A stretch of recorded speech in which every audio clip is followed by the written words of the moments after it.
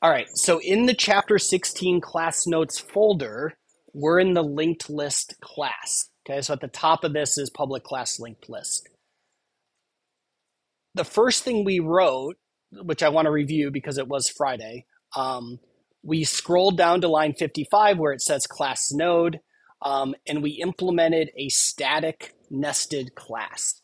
And again, you can click on that extension resource to read more about why it's important to have the static keyword here. But what I want to point out is this class, this node class, has no methods and has two public instance variables.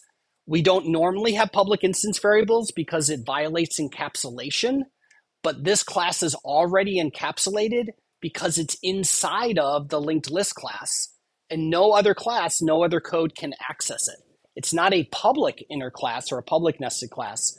So therefore, it's already encapsulated, and we don't need accessors. We don't need a constructor.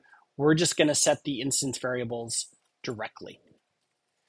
When we talk about the node in a linked list, that's not the same as like the value of the element, okay? So part of what makes Chapter 16 conceptually more challenging is we have to hold in our head both the concept of a node, which is this, and the concept of the value of the element, which is actually this instance variable data. And they're two separate things, okay? And we're going to see that emphasized as we write this class today. We will have methods that get and set the value of the data here, but no public methods will ever expose the node class because that's internal to the linked list. Okay, so that's an important distinction.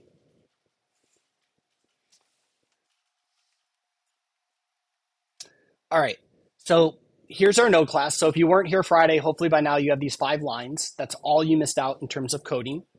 So now that we've written our node class, we're going to scroll back up to the top of this file, and we're going to code our linked list now from scratch. Okay, and so we're going to add a comment block here, /*enter, and we're going to create an instance variable called first, and we're going to explain what that means. First refers to the first node in this list. If the list is empty, first is null. So a linked list only has a single instance variable of type node, and it's called first. Okay, so it's a reference to the first node in the linked list. As I mentioned on Friday, the linked list class we're implementing is a simplified linked list. It's a singly linked list, meaning we only have a reference to the next node, and we only have a reference in the linked list class to the first node in the list. It is not doubly linked list. If it was, we would have a second instance variable called last. And our node class would have another instance variable called previous. But we don't need that level of complexity. We're just trying to get the basics here. Also, our linked list class is not a generic like the one in the Java standard library. Again, that's additional complexity we don't need right now. We'll worry about adding in that complexity next week. Okay, so we're taking some simplified things to not overload ourselves. All right, that's it. This is the only instance variable in a linked list class. So a linked list class, a linked list object, has a single instance variable which refers to the first node in the list. Okay. So to connect that to our slides, here is our linked list object, one instance variable called first that refers to the first node in our linked list. Each node has two instance variables, a reference to the node's data. We also refer to that as the element that's stored in the collection, and a reference to the next node in the list. All right, let's look through the rest of these methods. Constructs an empty linked list. Perfect. One thing that is nice about this linked list class, I hope you appreciate today, these methods are relatively straightforward. Don't let that trick you into a false sense of security. The linked list is a complicated class. Okay, so Even though there's not a lot of code, there's still a lot of complexity. All right, so we need to write our constructor, our default constructor. So public linked list takes no parameters, constructs an empty linked list. Well, if the list is empty, first is null.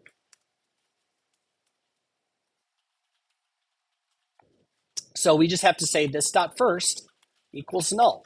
That's all we have to initialize. The first instance variable is already initialized to null. I like to be explicit in this case to show that it's intentional that we want it to be null because that holds special meaning.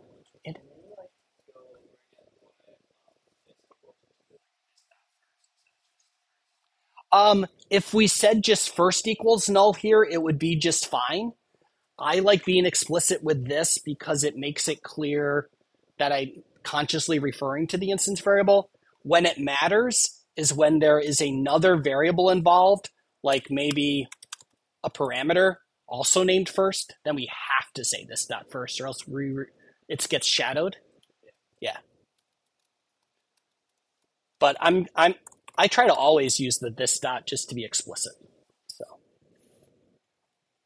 all right, that's our default constructor. Cool. We have an empty linked list. All right, what's the next method? So we don't have to write the Java doc. It's already here for us. Returns the first element in the linked list. So basically, we're emulating the Java standard library linked list or a simplified version of it. So we're going to use all the same method names that we learned in chapter 15. So this will be a public method. It's going to return an object, a reference to an object, and it's called getFirst. Again, we're not doing a generic, so all of the type of all of the elements we're storing in our linked is of type object, okay?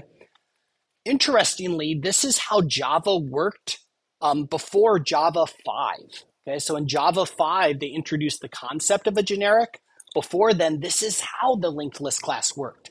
GetFirst always returned a reference to an object, and if you wanted to access your string or your turtle or whatever, you would have to cast it to the appropriate type. So we're going like old school here.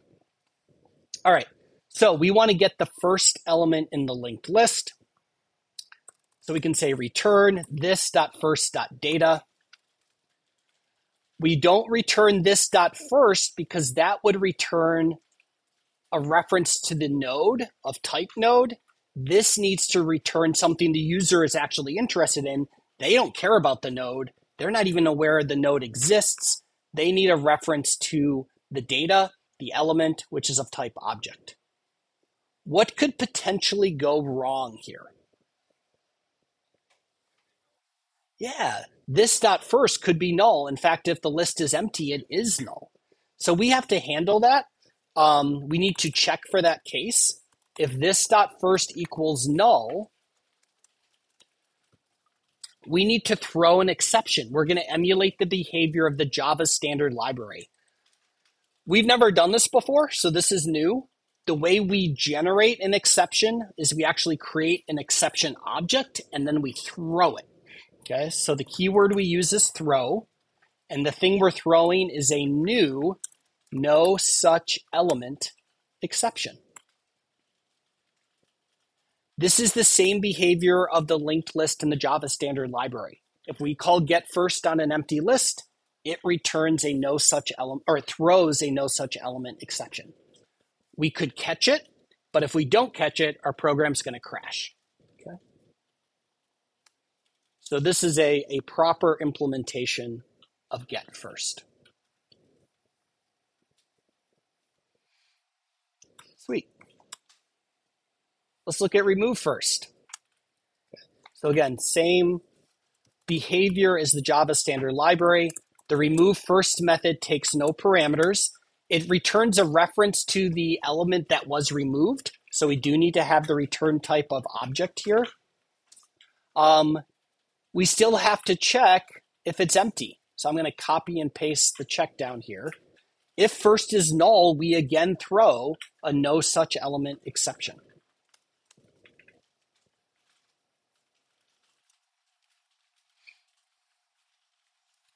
But what if it's not empty? What do we need to do? This is where things get a little bit more complicated. So here's a graphic from the text that we can use to kind of see how things are. Let's look at this example. The top is before we remove. We have our linked list object. First refers to the first node in the list. The data for the first node in the list is the string Amy. Next refers to the next node in the list. What do you think the value of next is if it's the last node in the list? Null. It's going to be null. So if next has a value of null, it means there is no next node. We're at the end of the list. But if next does have a valid reference here, it refers to the next node and so on and so forth.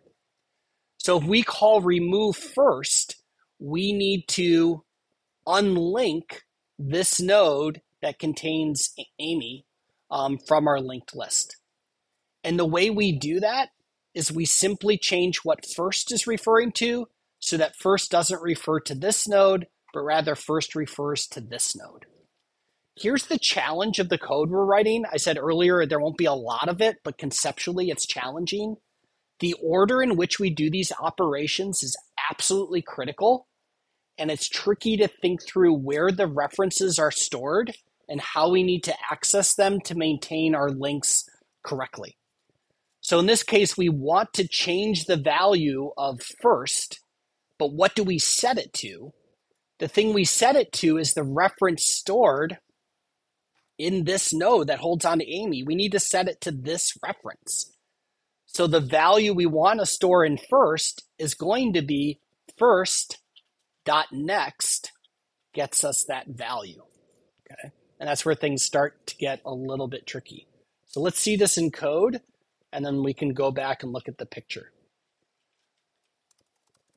First thing I'm going to do is grab a reference to the element. So I'm going to say this.first.data. I'm going to store that reference. That will be to the string Amy in our example. Then we will change the value of first to first.next. And then we can return element.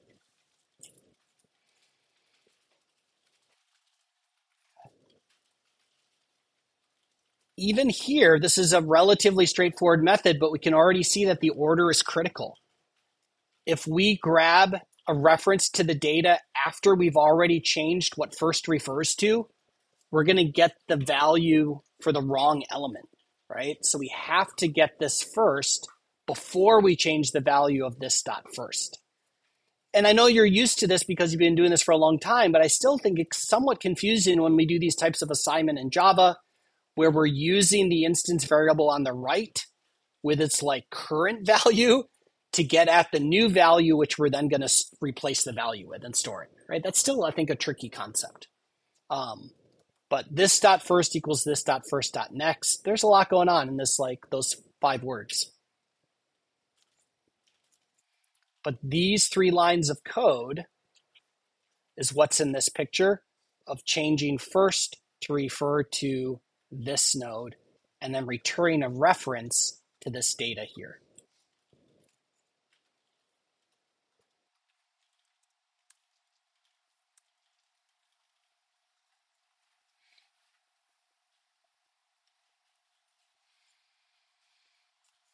Questions at this point?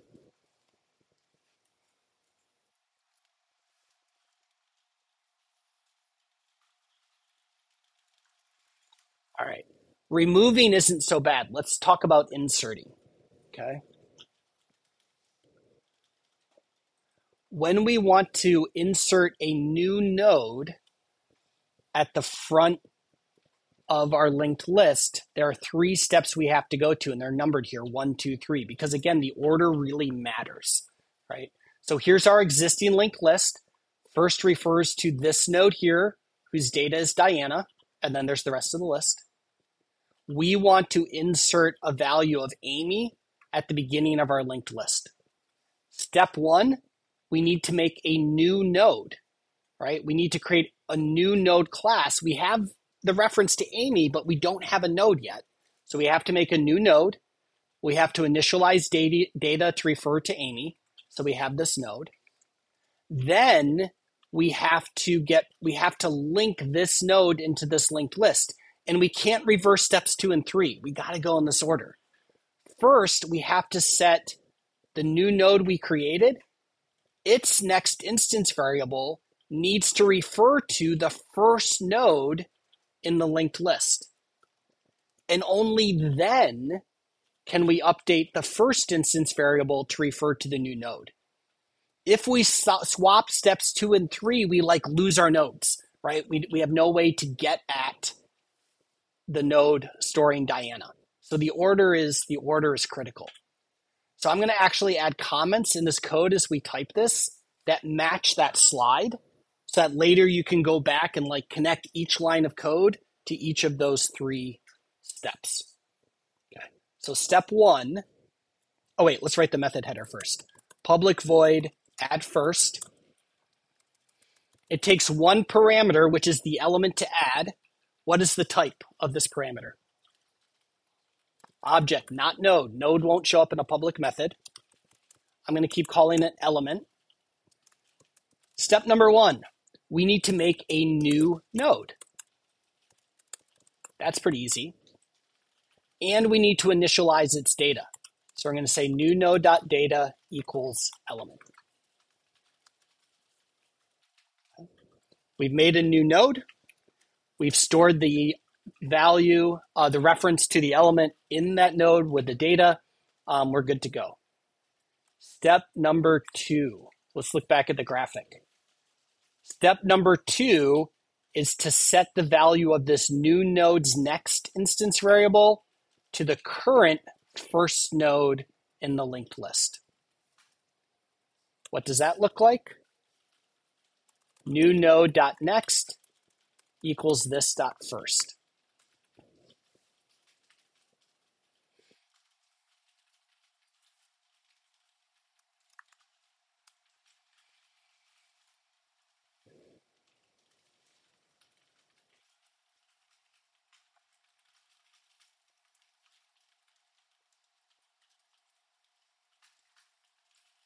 Step number 3, we update first to refer to the new node. This.first equals new node.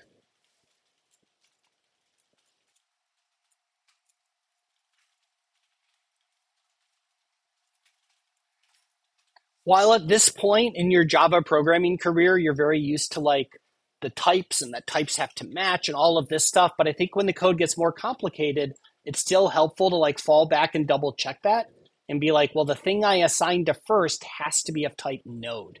The thing I assigned to next has to be of type node. The thing I assigned to data has to be of type object, right? That reinforces that your types match. The compiler is going to reinforce that too, right? If I do the wrong thing here, if I say something like element here, it's not going to compile. It's going to yell at me. Oops. So that helps too, but it's good to think through it.